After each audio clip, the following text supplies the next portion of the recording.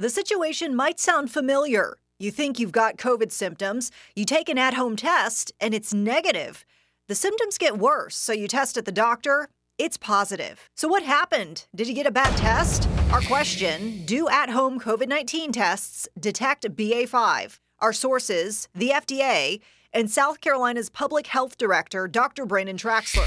The FDA says antigen tests, which are the type of tests folks can get over the counter to use at home, have generally been less sensitive than PCR tests. PCRs are the ones you're more likely to get at the doctor's office, with results that can take longer than a few minutes. Antigen tests have long called for a series of safety nets in case of a false negative. The instructions often on many of these rapid tests say that if you have symptoms but test negative, then to wait 24 hours and then retest. That's because of the test's reduced likelihood of detecting early infections compared to the PCRs.